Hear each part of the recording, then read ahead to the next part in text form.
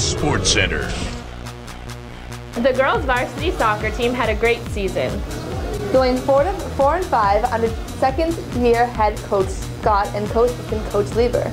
With 12 returning players and a slew of promising freshmen, the team fought strong throughout the course of the season. The most memorable highlight was our first game, where we won a close 3-2 game against Lake Worth Christian, with Rebecca Dresner scoring the tie-breaking goal in the last minute of the game. Perla, a senior who has been on the team for all 4 years, was the second scorer of the season.